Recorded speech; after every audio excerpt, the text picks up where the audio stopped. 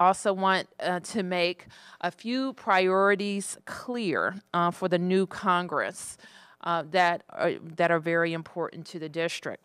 First, we must get statehood on the president's desk within the first 100 days of the 117th Congress. Congress must immediately transfer command of the District of Columbia National Guard from the President of the United States and put it squarely under the command and control of the Mayor of the District of Columbia. The Congress must create a nonpartisan commission to understand the catastrophic security failures that happened at the Capitol on January 6, 2021, both to hold people accountable and to ensure that it never happens again. We must also understand why the federal law enforcement response was much stronger at the protest over the summer than during yesterday's attack on Congress.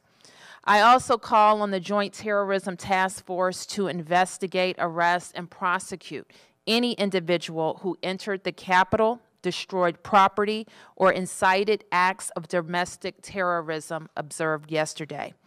More immediately, we know that the current president must be held accountable for this unprecedented attack on our democracy. What happened yesterday is what he wanted to happen, and we must not underestimate the damage he can do to our nation and our democracy over the next 2 weeks.